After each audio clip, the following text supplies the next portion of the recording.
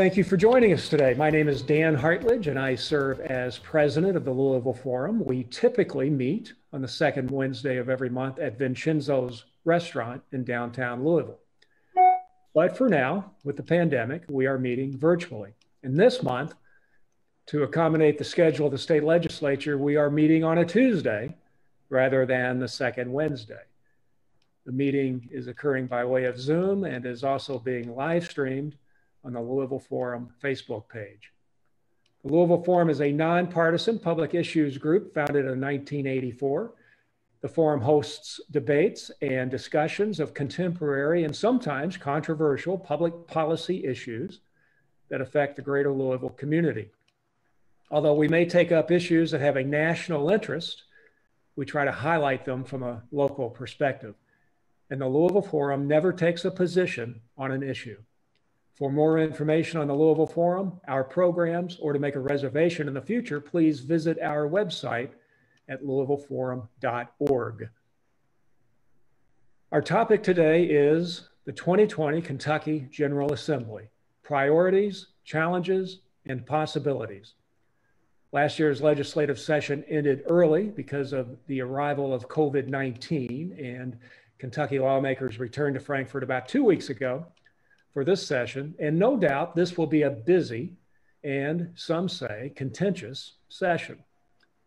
In addition to passing a budget, there is intense debate on such issues as Governor Beshear's authority to exercise emergency powers during the pandemic, pension benefits for teachers, criminal justice, and police reform. And there is even a petition calling for the impeachment of the governor. We are very fortunate to have four leaders from the state legislature join us today as our panel to talk about all of these issues and a whole lot more. They are Senator Julie Raque Adams, Majority Caucus Chair, Senator Morgan McGarvey, Minority Floor Leader, Representative Chad McCoy, House Majority Whip, and Representative Joni Jenkins, House Minority Floor Leader.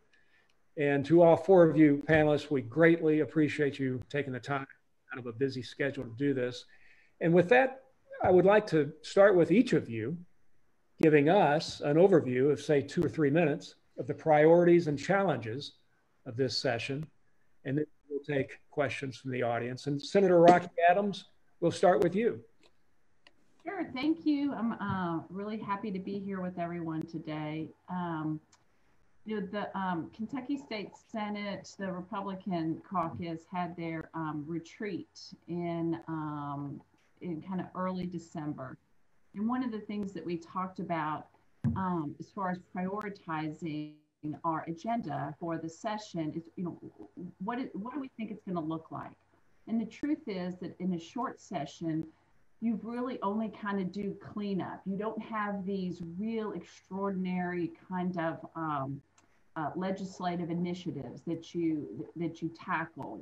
And so in keeping with that spirit of what a short session was designed to be, the Senate has been trying to narrow its focus into some really strong, just simple priorities. One of which you mentioned is dealing with the executive orders from the governor's office. There isn't one executive order that he has executed that hasn't touched someone, some family, some business across this Commonwealth. So we felt it important to take that up as an initiative. The second thing is that we have to pass a budget. Our budget last time was it was a one-year budget. It was just pulled together because we did not know what the future looked like with regard to the pandemic and all of the health and economic concerns that were unfolding as a result of that pandemic. And so then lastly, we encouraged our members to introduce bills that they felt were really important to them and part of the reason why they ran. Each of us has our own set of priorities that we bring to Frankfort. We didn't promise anything as far as bandwidth because we are going to have some concerns with bandwidth, but each member, has been taking the time and working on the initiatives that are important to them. And some of the things that I have filed this session are and I've been working on with Senator Gerald Neal. This is kind of his initiative, but I've been working with him, is superintendent screening committees, so that those districts that have a certain percentage of Black and minority populations have to consider that when they participate in the superintendent screening. One of the things that I've also sponsored is the repeal of the collaborative agreement for the advanced practice registered nurses. I think one of the things that this pandemic has shown us is that we need access, more access to medical care. And I think that by removing this collaborative agreement, we empower a whole segment of our nursing community to take better care of our citizens across this Commonwealth. And then I'm also sponsoring a bill that will remove the state preemption so that cities like Louisville can regulate their tobacco and vaping products as they see fit, and they don't have to wait for the state to make that move. And then lastly, the other initiative that I have is the criminal justice initiative, because too often we're seeing more pregnant women enter into the prison system, and a lot of times we are confining these pregnant women, and they're not getting this prenatal care that they need. They are going into solitary confinement postpartum, and that's probably the worst thing that we can do for some of these women and their mental health. And so we just kind of lay out some guidelines for the corrections department to take up and with regard to these pregnant incarcerated women. And so those are kind of my initiatives, and I'm just happy to be here and happy to answer any questions. Okay, thank you very much. And Senator McGarvey, if it works with you, you're up. The floor is all yours. Perfect. No, thank you guys so much for having me here today. I can tell you how high the Louisville Forum rates at my house, that I actually got the permission slip to come into the office to do this panel as opposed to being from home. Senator Adams, who was on a Zoom with me earlier today, understands the importance of that, because on the first Zoom, my 2-year-old got on and proudly announced to everyone on the panel that she used the potty this morning. So that is the big news from our house. But I'll just say, just sticking along that line, Act 1 of the legislature is in the can. And so we are finished with part 1, and that is where we addressed the governor's powers. I'm sure we'll have questions about this, and I'm happy to talk about it at length. In my view, what happened is the part-time legislature took away powers from the full-time executive and how they can deal with a crisis. That's going to come back to the legislature. I think the governor will veto that. And then ultimately, I think that will go to the courts, which probably is an okay thing. I mean, if we're just talking policy-wise, to see what limits can the legislative branch place on the executive branch as it relates to this or any other type of emergency. And really, that's gotten a lot of the headlines, but the important stuff is coming up. We did the right thing last year, and Representative Jenkins and Senator Adams and Representative McCoy and I were all involved in delaying the budget, because when the legislature meets, we had to be out by April 15th last year. And so we said, we don't have enough information to really form a budget. Everybody on this call, we agree on how much money we had to spend, even if we disagree on how to spend it, and we didn't know how much money we were going to have. So as we go forward for the next 22 legislative days, the budget, which is Kentucky's ultimate policy document, is really going to be the focus. How do we help people? How do we help small businesses get the relief they need so that we can come out on the other side of this pandemic okay? In the middle of that, which will be a short and crazy session this year, we are going to have to deal with social justice and trying to end systemic racism. In Kentucky, there's a lot of good bills that have bipartisan support to do that.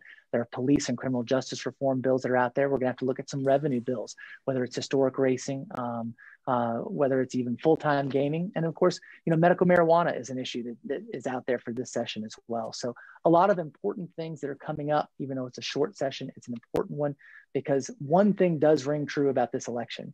No one is on the ballot in November. And oftentimes when you have a session when no one's on the ballot following in November, you see things move a little bit that might not move otherwise. So I'm hopeful that with the first part of the session finished, this is when we're going to go forward and do some good things for Kentucky. Right. And congratulations on the milestone there at the potty milestone there. And Thank you. Representative McCoy, if you have any such milestones to share, feel free. But and beyond that, you can take this wherever you would like. All right. Thanks, Dan. Good afternoon, everyone. Thanks for having me here today. My colleagues in the Senate, I think, have done a good job of kind of explaining the session. You know, from the House side, there's really only one word left, and that's budget, budget, budget. You know, we are the branch that must start it. That is our constitutional duty. You've seen us already get that ball rolling, trying to get to, and I'm sure you guys are well aware of this, kind of the sausage is made in the conference committee and the free conference committee. And that's where we have at this point, some few days into the session, we've gotten the budget there. And while that's been a rushed process, we've not hidden the ball. We've been very transparent. We've been doing that to get to the conference committee so that the real work can begin. So you'll see Senator Adams, Senator McGarvey, and Representative Jenkins and myself, along with the rest of the leadership, will be meeting here very quickly to really start putting pen to paper about the budget. As Senator McGarvey said, you know, last year it was unprecedented. We hope we did the right thing by just going with the one-year budget. And I don't feel like we're out of the woods yet. You know, we're trying to get the vaccine rolled out. Until we do, until everything is lifted, we don't know how this economy is going to go. I'm optimistic. I'm optimistic the revenues are going to be what they're predicting. But at the same time, we've got to be responsible. And I think with this budget process, that's going to kind of be trying to find the balance here between responsibility, doing what we need to do, and yet not spending more than we've got. So as Senator McGarvey kind of hit on a lot of the highlights, I'm happy to answer all those questions. I'm sure you guys will have them. So that's all I've got for an opening. Thanks. All right. Thank you. And Representative Jenkins, we saved you for last. So take us away. Well, thank you. And thank you for the invitation to be here today. You will see my cats go in and out of, because they do love the Zoom. It's easy and hard being the cleanup person because so much has already been said. It is the budget. And we will be working on that in the odd number session, which we usually don't. But I will have to say that in my experience, even though we have 22 days left, I have seen some extraordinary legislation come out of a short budget. I think back to the 2015 opioid response bill that was huge, that was done in a 30-day session. So, you know, things can be done. I am hoping when we go back for our last 22 days that one of the first things that we will address is the governor's proposal to give immediate relief to those individuals who have been hurt by the pandemic and are eligible for unemployment, but for a variety of reasons have not received it, and a package for small business. That's one-time money that we have from the federal government that I think should be out the door as soon as possible. So I'm looking forward to that.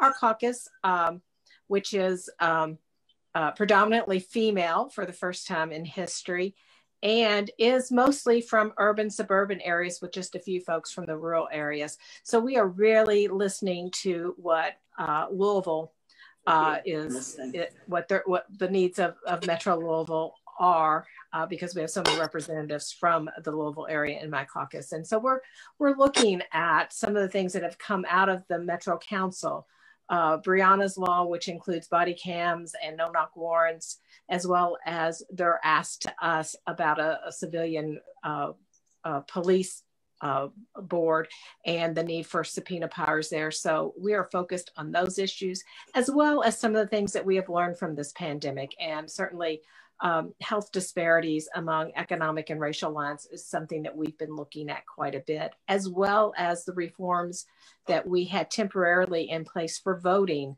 last session. We know that they have worked very well for our citizens and for the process. So we're looking at some of the things that we did in voting in 20 that we need to make permanent and see in 22 and beyond.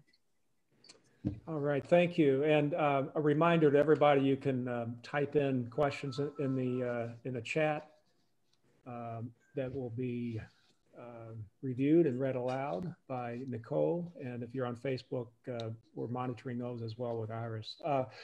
We'll start with, I think Nicole's got some questions already on queue. So Nicole, go ahead and fire away. All right. Hello, everyone.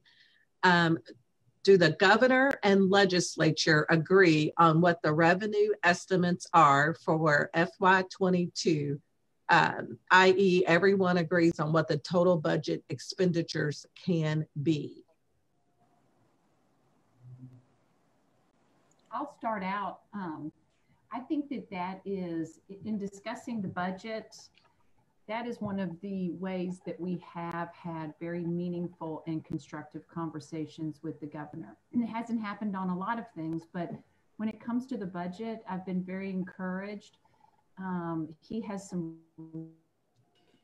really good, smart people over there that have been working very collaboratively with the legislature.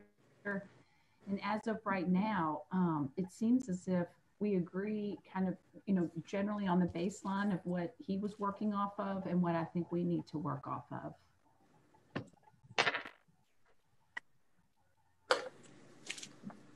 Anybody else want to expound on that? Any other thoughts? Yeah, let me just chime in though. I mean, I think the numbers though, everyone would acknowledge it's an estimate. The consensus forecast group is a nonpartisan, bipartisan, however you want to look at it. And they're giving us their best guess. And I'm sure we've got hundreds of economists on this call with us that would also offer equally valid opinions. We just don't know. And that's why I, again, want to kind of come back to, let's be responsible. Let's use a little caution. All of the forecasting in the world has never been through a pandemic. And we've got to remember that.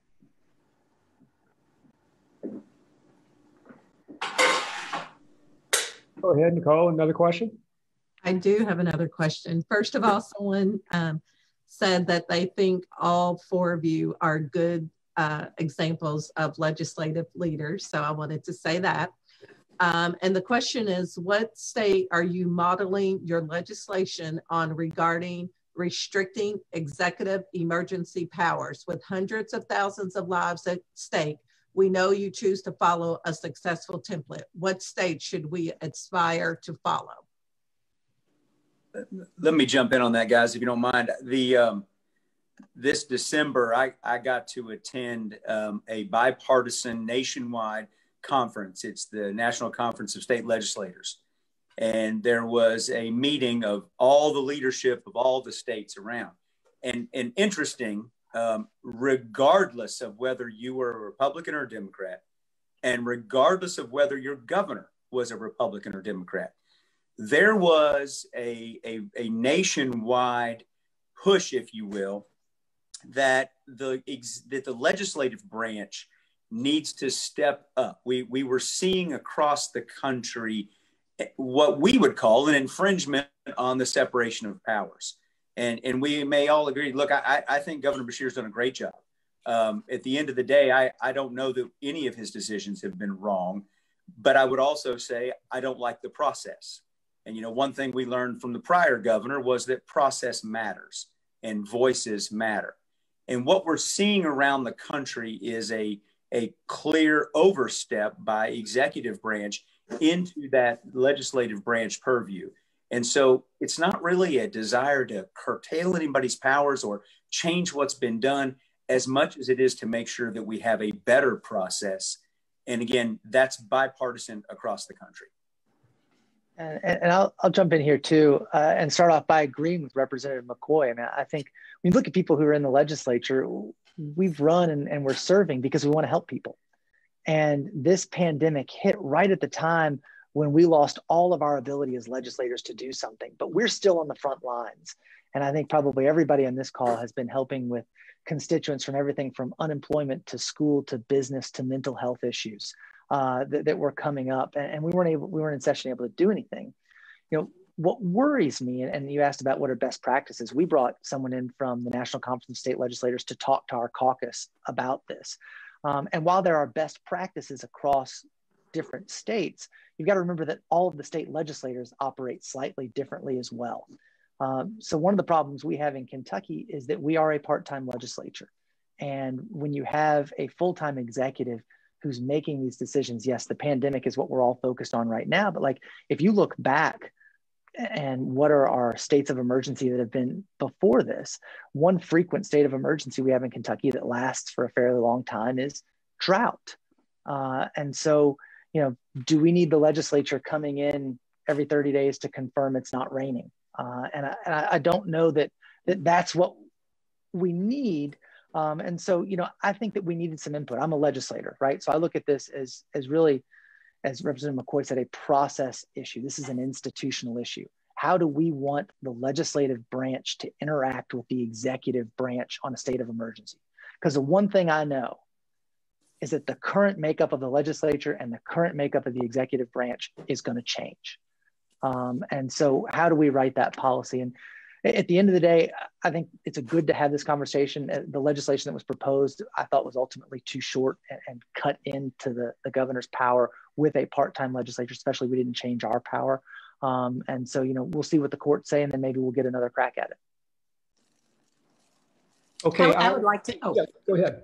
Well, I would like to add to that, when people have asked me about the executive orders, and I support the governor and I think he's done the right thing, but I think it's always healthy to have discussions about how you want government going forward. And our system of a citizen legislature was established a long, long time ago, and things have changed a lot.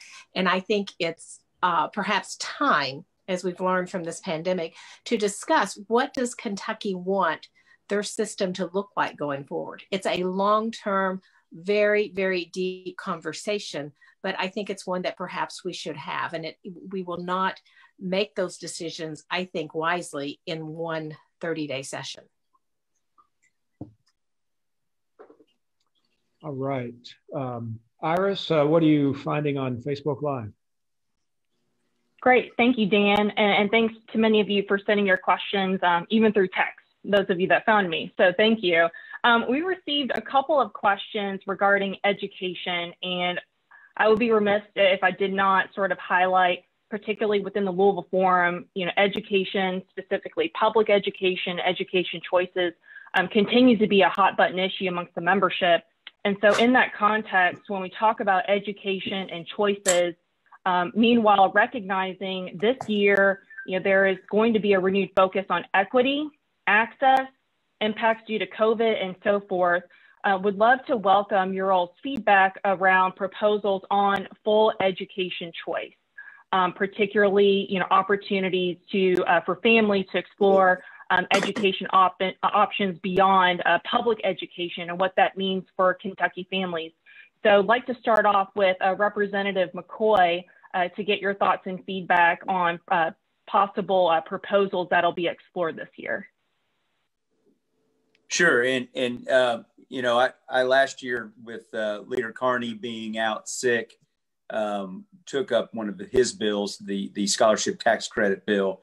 That's been changed quite a bit this year, and quite frankly, through input with a lot of folks that are probably against that as a concept. But this kind of highlights something Senator McGarvey and I are both touching on, that process matters and process works. I think we've got a much better proposal this year, something called education opportunity grants. And the whole concept really is doing what's best for students, not anything that's against public education. I'm a product of Eastern Kentucky public education, love the public schools and want to make them as good as we can. But at the same time, I'm somebody, because of my job and my wife's job, we have options that maybe other people don't have. And the education opportunity grants would apply to anybody, any child. Doesn't matter if you're in a public school or a private school. And they would allow a family who applies who doesn't have the means, and it is all means based. Don't believe all this is a way for rich people to get scholarships. That's not true. But it would allow kids who need counseling, who need tutoring, who need a MacBook, who need something else, whatever it is, including maybe their parents want to send them to a private school or even a different public school. It would allow money to be used in any educational choice or opportunity they've got. So, it's not designed in any way to be against the public schools It's instead really trying to be pro-kid.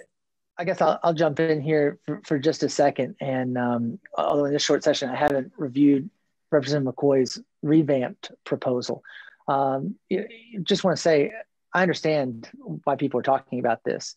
2 of my 3 are old enough to be in school and have not been in a school since March 13th. And I know how hard this is on families, and I know how hard this is on kids. And so I understand why we're having this conversation. But I also want to say, when people say we want to have kids to have choice, the hallmark of Jefferson County Public Schools is choice. If you are in a Jefferson County public school, you have a cluster of 6 schools plus access to the magnets. Plus, really, you can go to just about any school you want to if you really put your mind to it in Jefferson County. I know that. I went to Manual High School and graduated from Manual, which was definitely a choice and an option for me to go to school. And so we have choice built in. And the reality is we need to be looking at our budget to help the kids who are in our public schools. And we are going to have to do things like Representative McCoy said. We need to be building budget with some of this one-time money we have from the federal government for intervention, for mental health services, for catching kids up, for really going after our most vulnerable populations. But at a base level, I think there are 2 types of parents and thus 2 types of kids in Jefferson County. And that's choosers and non-choosers. And to me, this bill doesn't help get to the kids who don't have someone in their life who already doesn't care enough about their education to help them get where they need to be. And I think in state government this year in this budget, that's where we need to be focused. Obviously on all our kids, but if we're going to take that special focus, it needs to be on truly our most vulnerable kids and the help they need. Now also, I'll jump in here and, maybe not on the choice issue, but, we've had kids who have not been in school since March. So we're also going to have real educational decisions to make relative to how do we test these kids who are, losing skills because they haven't been in the classroom? How are we going to capture those kids whose parents have never checked them in on NTI since the beginning of school? How are we going to work on some of these issues that are a result of the pandemic? And so there is an enormous amount of conversation and discussion that needs to go into a holistic educational response, because it's hit us in every way, shape, and form.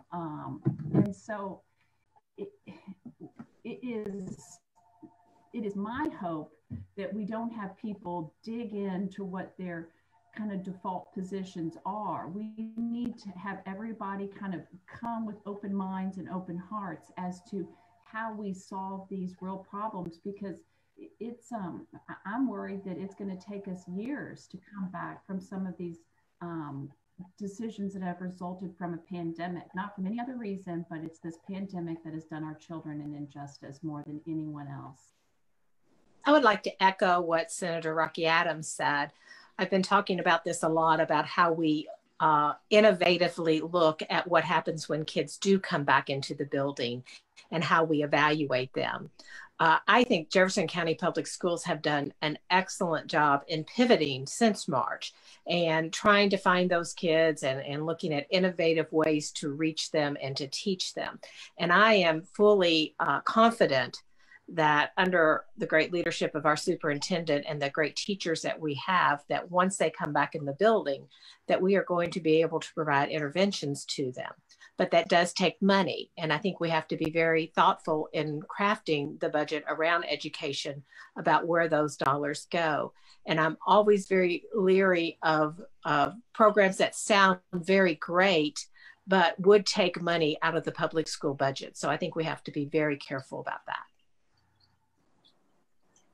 And thank you to our 4 leaders here, all commenting on this issue. It continues to be a hot one for our membership. So thank you for your feedback on education. Switching gears a bit here, going back to the budget, for those that may choose not to follow it play by play, like some of us, we're getting a couple of questions about the process and maybe even a bit of a philosophical attitude towards the budgeting process. In particular, we would like to get your all's thoughts and feedback about priorities. There were some comments made a couple days ago regarding maybe one-time funding opportunities and maybe some legislative leaders, having specific attitudes about budgeting dollars that may be given out sort of as a one-time opportunity. And then also some expenditures that may be unique to COVID and addressing COVID impacts. And so Representative Jenkins, I'd like to start with you. What are you looking for in this budget process to prioritize to support Kentuckians? Well, I've always said our budget is our moral document because that's really where we walk our talk. And, there are some philosophical differences, I think, maybe among even the leaders on here. There is the budget that left, and let's be honest, the budget that left the House and Senate and went into conference committee is not going to be the budget that we will ultimately see. It was a means to get it into conference committee during the interim, so work could start on it. But I do believe that there is a difference in how much money we're going to put in the rainy day fund. And my philosophy is that when your kids are hungry, you don't go put all your money into a savings account. I think we need to have a good amount, a stable amount in the rainy day fund. But I think it's raining in Kentucky right now, and there are a lot of people that have been hurt by this pandemic. So I am very much in favor of taking some of the one-time money from the federal government and giving immediate relief to families and to small businesses. At the same time, there are certain things that we have to fund. We have to fund education. We have to fund corrections. We have to fund Medicaid. And we have historically high numbers of folks that are being benefited by our Medicaid program. And certainly we want to provide that help to them at this time, but we also want to start working them on their way to self-sufficiency. And we do that through education and through economic spending. I'll jump in. I've always had a huge kind of bee in my bonnet about how human services always get the short end of the stick when it comes to budgeting.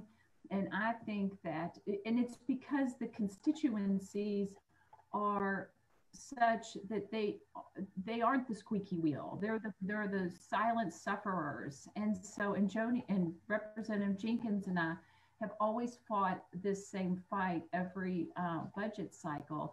And so I think that if we have one-time monies, and if we look at the human services aspects of our budgets and we take care of those needs now, then we see a return on the back end of those dollars being spent in the right places at the right time for the right populations.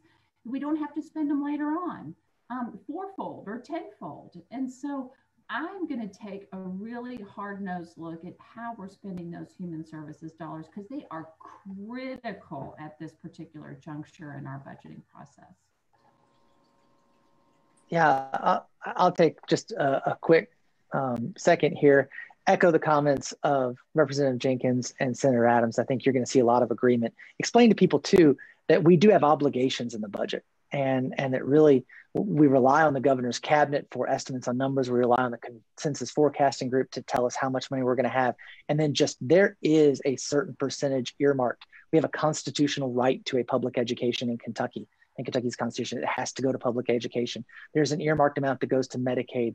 There's an earmarked amount from gas tax and automobile use tax, for example, that goes just to infrastructure and road funding, and whether we need more money in that particular instance. So, by the time we get the budget, yes, we get a little bit of wiggle room, but a lot of it, we kind of try to get together and say, how are we going to use this money responsibly? I do think we have some one-time federal funds, and when we left last April, we were all expecting the worst. Representative McCoy is right. We still could see things take a turn because none of us have ever been in this spot before. But from what we know today, we've got some one-time federal stimulus money. The economy has performed better to this point than we expected. And I think we need to use some of that one-time money really wisely. As Representative Jenkins says, yes, have some in the rainy day fund. We want to have some in the rainy day fund, but it's raining. In fact, Kentuckians are bailing out their basements and the sump pump's broken, and we need to help them. And this for people, if you have a small business, if you've dealt with unemployment, if you've seen your business decrease, we have a lot of people who are really hurting. And something I've become fond of saying, that pain is not partisan. And if we're really going to come out on the other side of this pandemic well, then we have to use some of that money we have right now on those one-time expenditures to get people where they need to be. And I just want to caution, though, I don't want to see us use one-time money in a recurring situation, because then all we've done is create some unfunded liabilities for the future. And that's, that's going to be the rub, I think, here. Okay, Nicole, what do you have on your end? I do. I have a couple that I'm going to try to combine here. What is the status and timeline of redistricting based on the census results? And then several of you have mentioned that you have limitation. It's a short session. Do we need to re-examine the length of the off-year sessions in order to accomplish more? And if not, why not? Morgan, you want to start?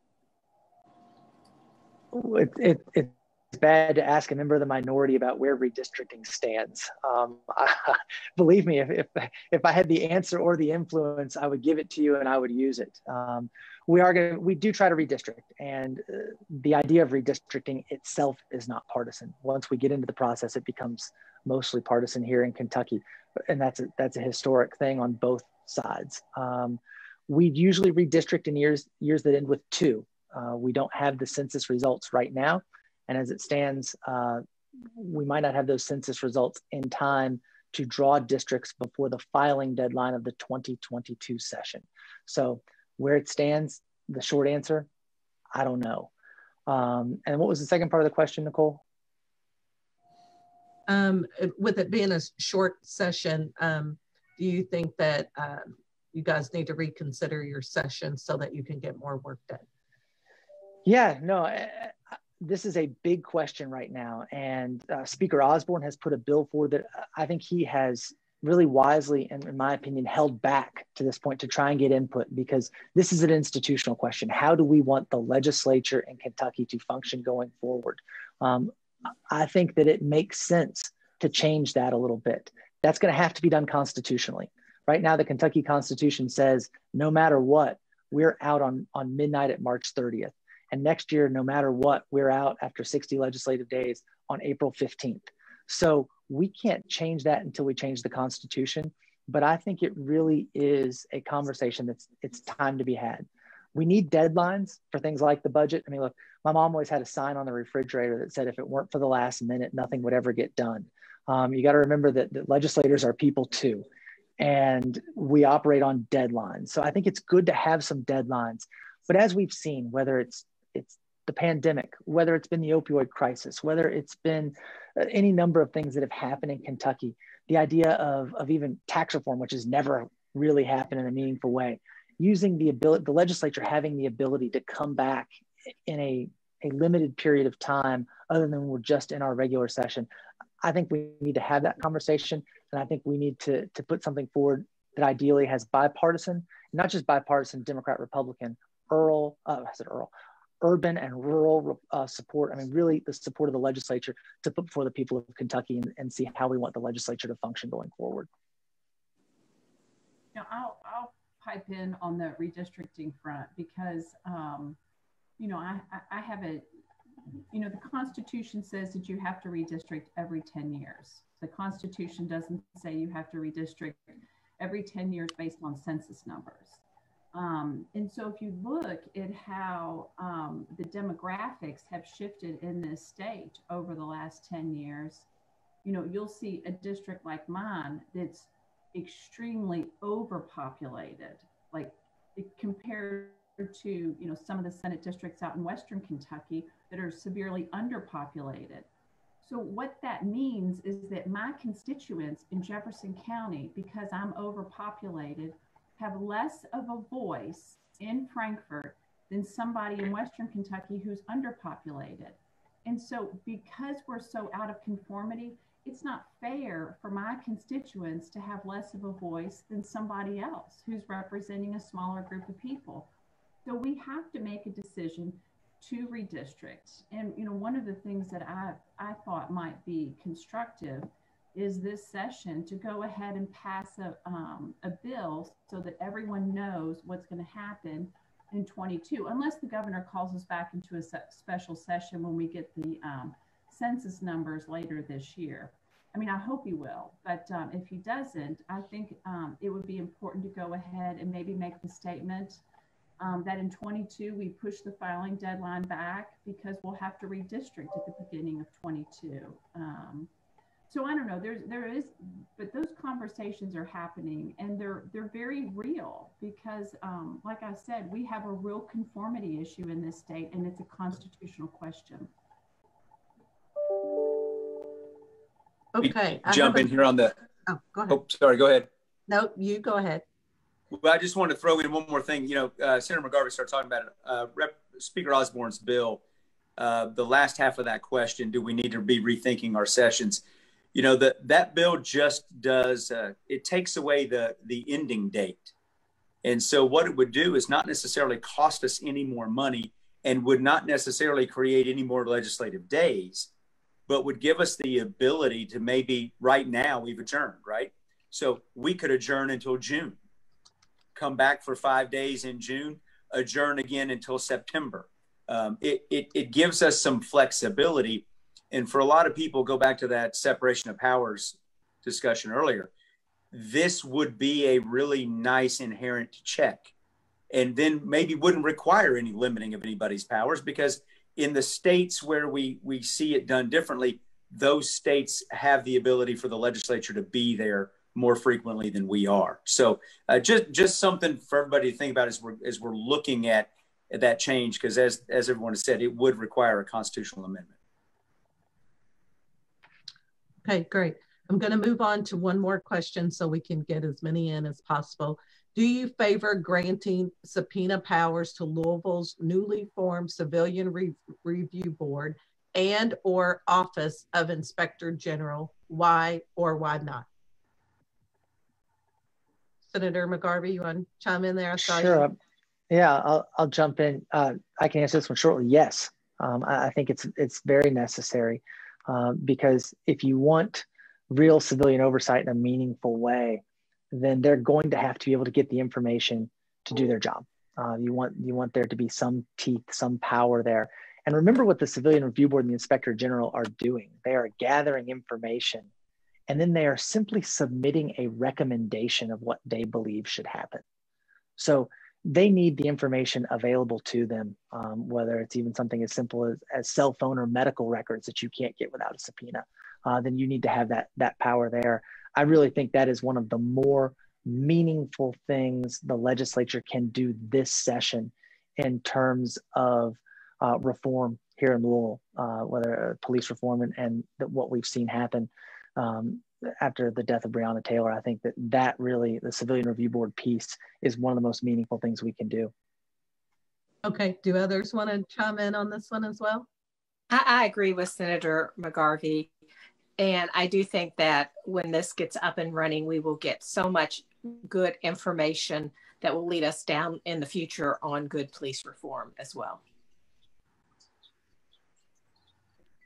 Yeah, I had a lot of conversations with Councilwoman McCraney about this, and I'm sorry, my cat's in the way now too. Joni's is taking a bath and mine's right in my face. And I support Councilwoman McCraney's bill. You know, passing something in the Metro Council is a little bit different than trying to get something passed in Frankfurt. But I think that I agree, we need subpoena power. There's been too much that has gone undiscoverable because we haven't had that ability, or the city has not had that ability. So whatever form that takes, I want to participate in it. I think it's important that we figure out a mechanism in which to do that, because it's just very important. So I'll throw in the one disagreement here then, and I don't live in Louisville, so I'm not trying to get into Louisville's business, but I worry when we give subpoena power. You know, as an officer of the court, subpoenas are a huge invasion into someone's private rights, and if there's not a neutral and detached magistrate that is looking over that and issuing the subpoena, then I would not be in favor of that. We've got to make sure due process is being followed. One question I've received by way of text, and by the way, if you want to text, feel free at 502-741-0969. Question for each of you is, to what extent are you concerned about safety at the Capitol in light of the riots in Washington, D.C.? Anybody want to take that one first? I'm very concerned, and in fact have had several meetings with the head of security for the General Assembly, and very shortly my caucus is getting training on what to do should something happen in the annex, what to do if something should happen in the chamber. I hope that we will revisit the ability for folks to carry automatic weapons into the Capitol. I'm completely in favor of law-abiding citizens being able to carry, but why anyone would need to carry into our state capitol, I think is a question that we should revisit. No, I was shocked on January 6th to see what happened at the US Capitol, and would hate to think that that could happen in Kentucky, but it can.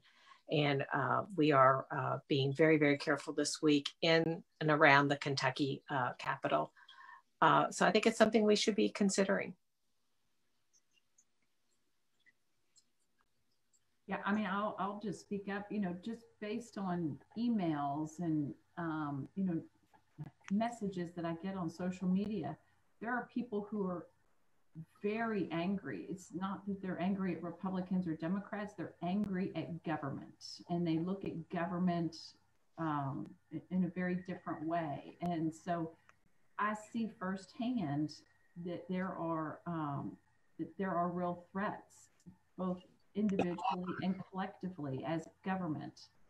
And so we have to do something. I mean, you know, it's beyond time. And I know I have this same conversation with my colleagues that you should never have a gun involved when you're discussing public policy. It's a bad move. We use words, we don't use violence. And so, God, if there's anything that we can take care of, it's making some adjustments to how we communicate and how we interact and how we arrive at decisions. It's really important.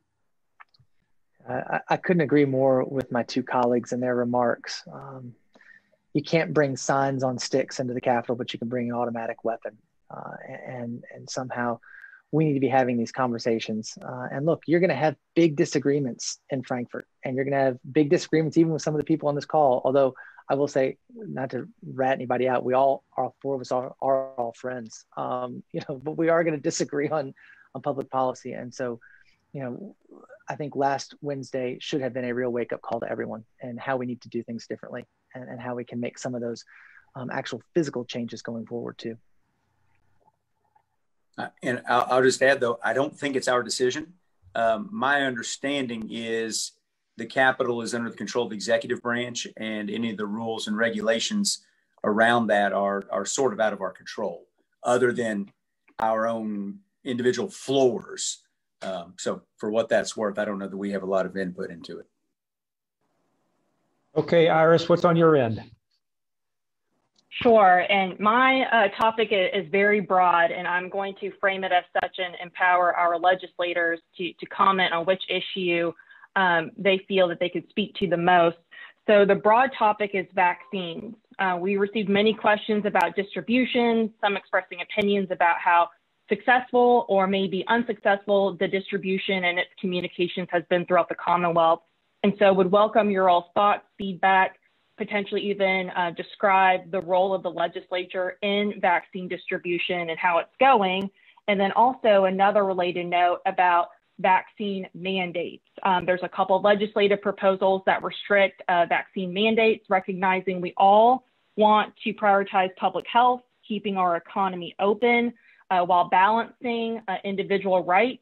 You know, what is the role of the legislature to explore options that may impact vaccines and how they function in our communities and the economy? So I'd like to start with Senator Adams, and then we'll just open it up. Well, I mean, as far as vaccine distribution goes, you know, I was frustrated myself because, you know, my parents were in their 80s and they still live at home. And, you know, I tried to follow all the right steps, and I called the Jefferson County Health Department and they didn't have a list. And then I called the state and they didn't have a list. And I'm thinking, well, I think we're in the 1B aspect of it right now. How come we can't do this? And I'm frustrated in kind of the global sense.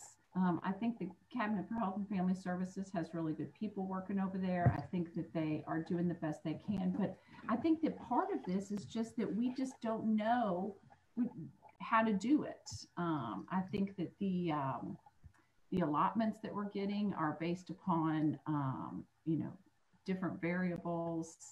And, you know, part of me wishes that we could rely more kind of on the private sector to help with this. I think that that's a great avenue for us to go down.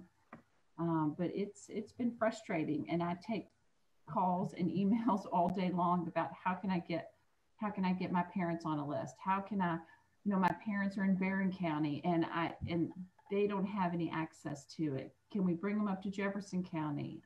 So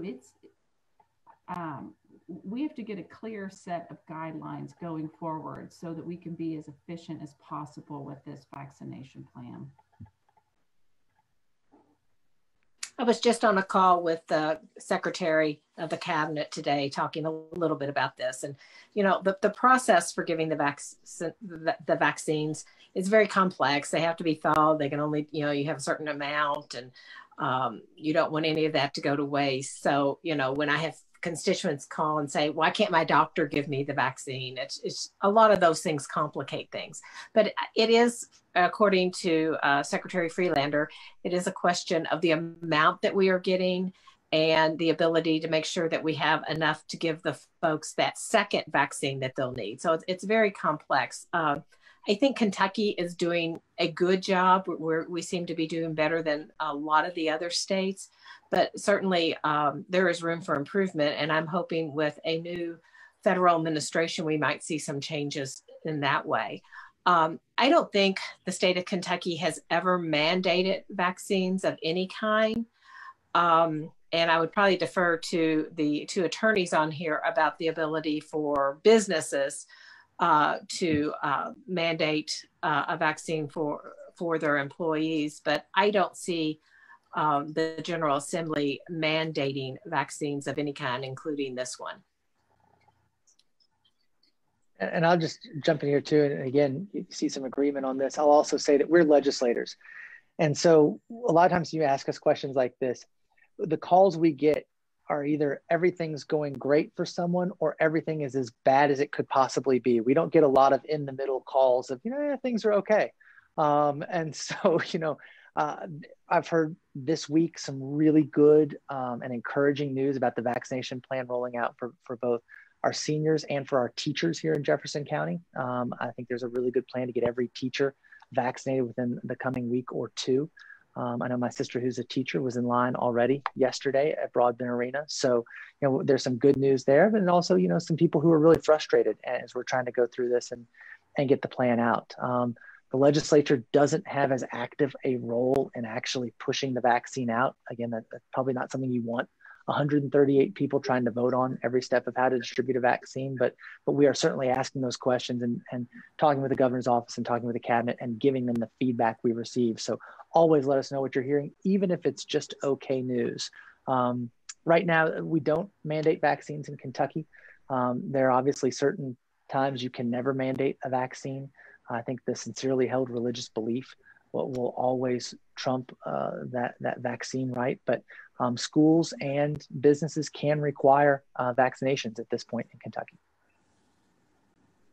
Yeah, I think everybody's hit on it. You know, there's certainly no push, contrary to what I read on the internet all the time, for us to make vaccines mandatory. I'm not seeing anything about that. In fact, we're going the other direction.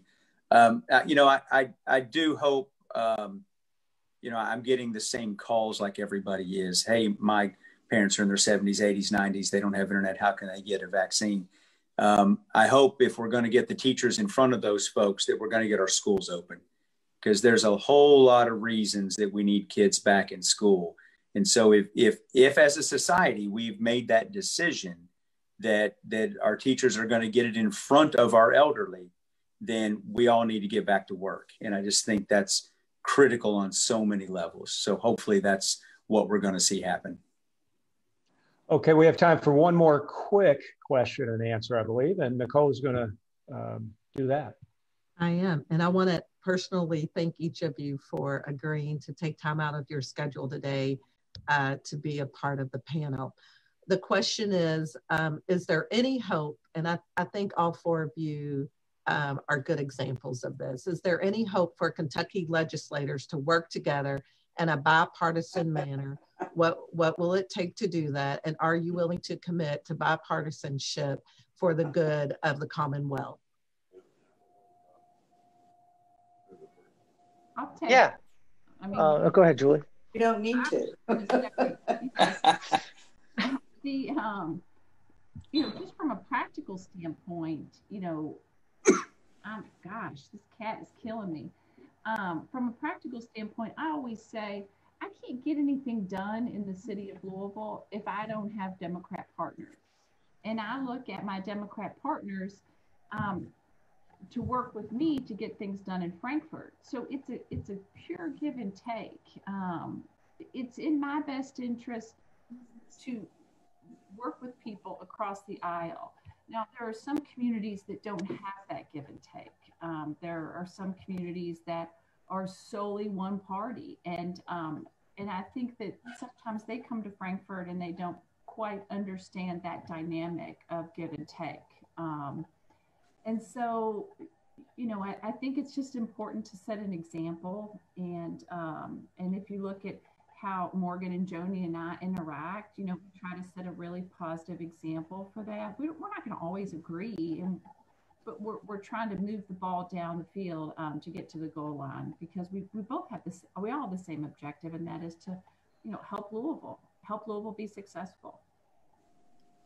Yeah, I totally agree. And I think we agree oftentimes more than we disagree. Even if you just look at the vote totals of bills coming out of the Senate, far more of them have huge bipartisan support than don't.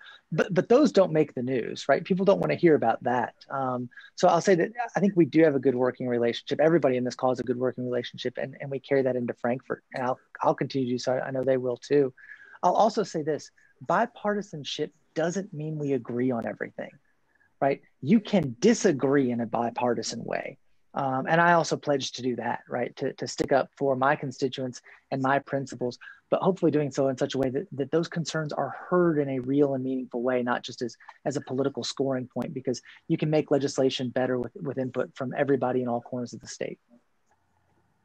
I've had the luxury of being in Frankfort for a long time and knowing most of the people on this call for a long time. And when you build those kinds of relationships, even though we may disagree on policy, I love the debate and I love listening to the other points of view. And I think that really makes good policy. I do think that it's going to be a challenge going forward because of COVID. We're not intermingling as much. The House Republicans, I believe, have 21 new people. I've gotten to know very few of those in the days I've been there, just because of social distancing and that type of thing. So that's a challenge that we need to overcome, as well as the challenge of debate on the floor. I have many members of my caucus, and I'm sure Representative McCoy has some on his, that just don't feel safe to be on the floor. And that's going to be a challenge to thoroughly debate and vet some of these policies. So we're looking at innovative ways to allow that to happen. I couldn't agree more. And I'll just tell you guys, you're lucky. The guys and gals representing you in Louisville are always working together. The media doesn't show that, as Senator McGarvey said. It doesn't sell tickets, but the truth is there's a lot more bipartisan, again, doesn't mean agreement, but process. We're talking to each other, we're getting input, we're listening to those ideas. And what you see a lot of the times is in the House, the vote's 98-0. Those bills fly right through. It's only the few that we fight about that everybody seems to kind of remember and think about. So I appreciate the question, and thanks again for having us here. Appreciate it. And with that, we conclude our January 2021 program and thank all of you for being here.